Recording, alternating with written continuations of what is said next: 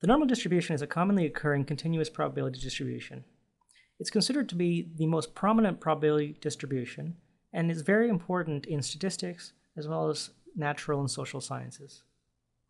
With the student statistics package in Maple, we can generate a new random variable based on a normal distribution using the normal random variable command. We can give this with symbolic parameters mu for the mean as well as sigma for the standard deviation. Now if we right click on this, we can do things like generate the probability density function. We'll generate this at a lowercase x. And there we have the PDF of our normal distribution.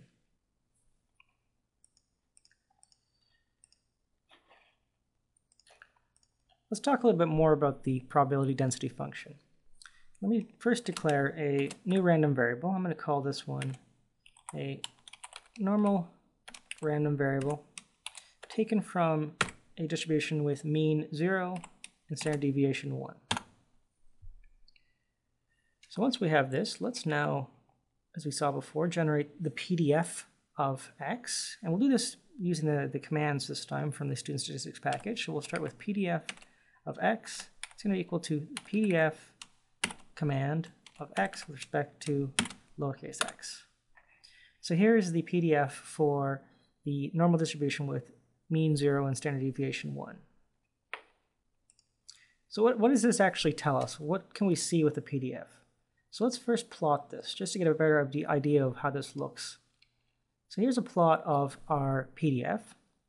And what this graph shows us is the relative likelihood for the normal random variable to take on a given value. So what we're really doing is we're plotting out values which occur within this continuous distribution.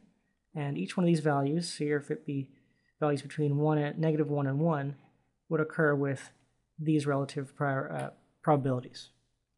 Now, the graph of this probability density is known as the bell curve. And the reason for that is really that it exhibits this symmetry about the center, with roughly 50% of the values on the left side and 50% of the values on the right side. So 50% less than the mean, 50% greater than the mean. And really, the result of this curve is what we would get if we were to start taking some random samples and generating values from a large normal distribution. We would basically see, as we generate a large enough sample, that it would start to approach this bell curve that we see here. Now, the probability that this random variable falls within a range of values is given by the integral of the variable's density over that range. So say if we wanted to find if say x here was less than 0, what would be the probability? Well, all we'd have to do is just integrate under this line. And we can get this mathematically by integrating the PDF. And this is actually otherwise known as the CDF, or the cumulative distribution function for x. And we declare this as CDF of x is equal to CDF x, and we'll call this lowercase x again. So there's our CDF that describes our probability, our cumulative probability function.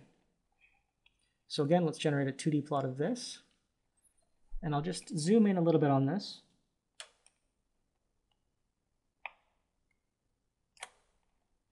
Just to show us some values between, say, -3 and +3. So really specifically, the CDF describes the probability that a random variable x has a value less than or equal to a value here, lowercase x.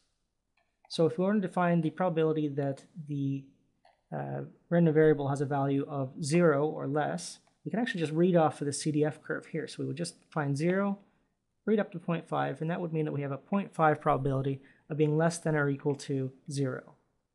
If we go up to 1, it's going to be less than or equal to roughly this term up here. And that actually ends up corresponding to roughly 68% or so.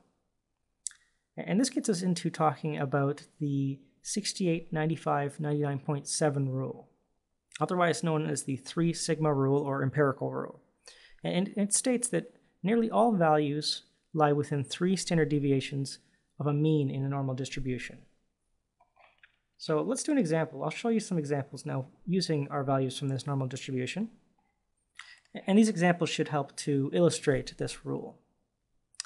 So as we said before, to find the values from a certain range, what we want to do is just integrate between values in our PDF curve.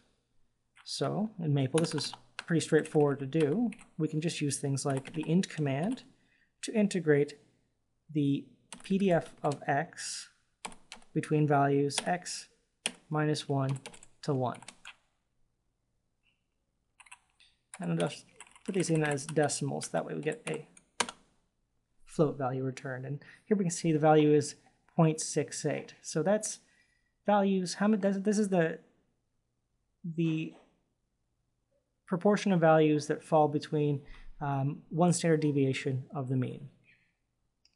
Now we could also see this by looking at the CDF for this random variable.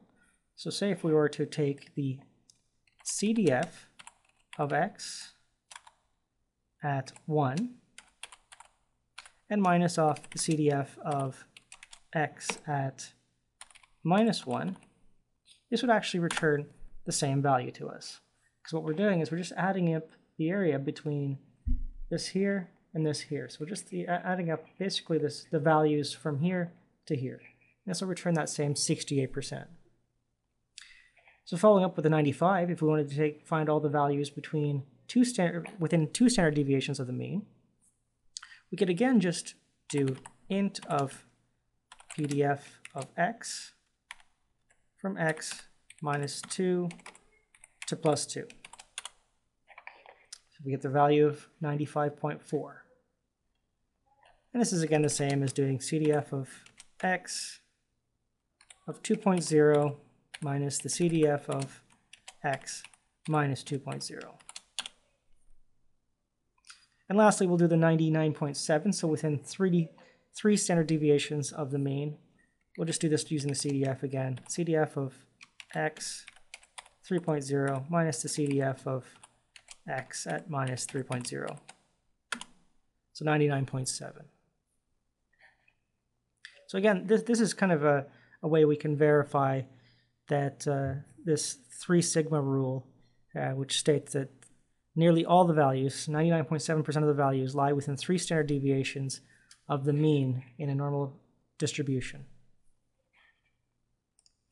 So now that I've showed you a couple of examples using the student statistics package and using things like the sigma rule and so on, 3 sigma rule, let me jump over to one of our math apps. This math app is called the Normal Distribution Math app.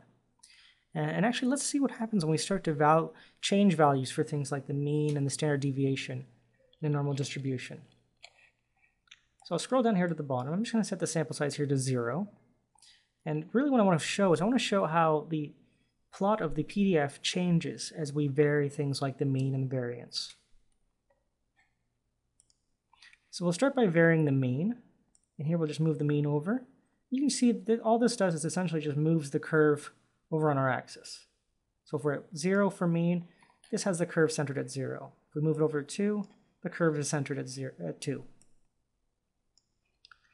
The variance, on the other hand, you can see that as we work with the variance, as we bring the variance lower and lower, the curve actually, the values seem to kind of come together. And the observations are kind of clustering in closer and closer to the mean. And as we take the variance out to a higher level, the observations move further and further from the mean.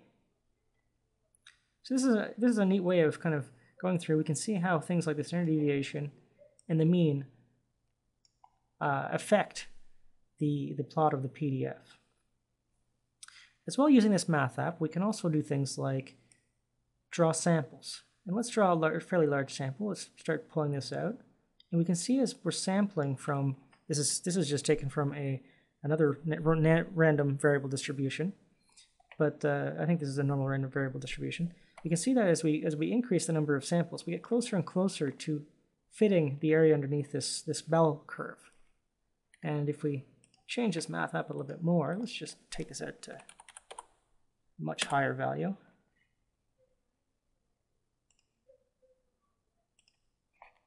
Let's drag this out to 10,000. We can see that we get closer and closer and closer to approximating that curve for the normal distribution function.